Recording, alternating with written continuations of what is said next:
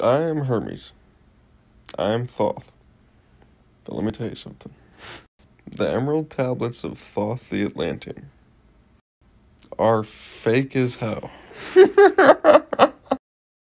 What he did is he took a bunch of the Hermetic teachings, stuff from the Kabbalah, and he just like shoved it into like this fantasy story.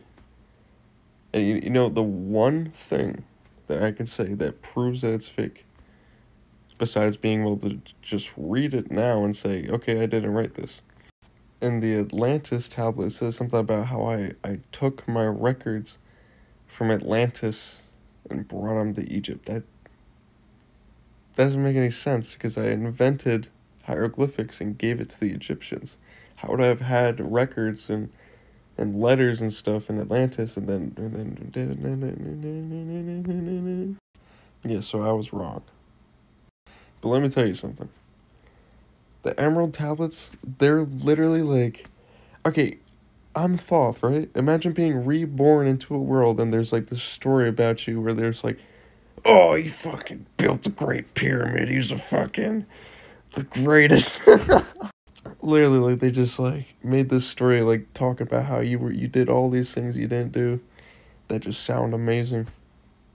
It really throws you off. And he like mixed in the fake truth with the truth. Like he threw in Hermetic teachings, like actual truth. So I was like, this has to be me, like that. But he just threw, because I never read the Emerald Tablets like fully. I just read like little like snippets, like the parts that are actual like fact, like light and dark and polarity, cause and effect, stuff like that.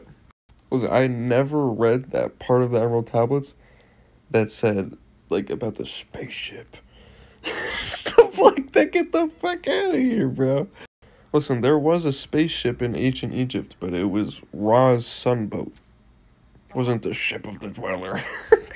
The Emerald Tablets are full of truth, real Hermetic teachings, real philosophy, real things.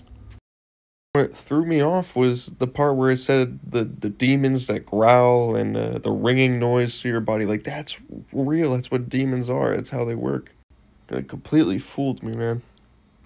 And I said Socrates was talking about how I gave the letters to the Egyptians and how true wisdom comes from within yourself, and you'll read something and think it's like you'll understand it and it'll be your wisdom, but you don't have the true wisdom that came from within yourself. That's the real story. The Emerald Tablets are a trick. But the Emerald Tablet, that's a different story.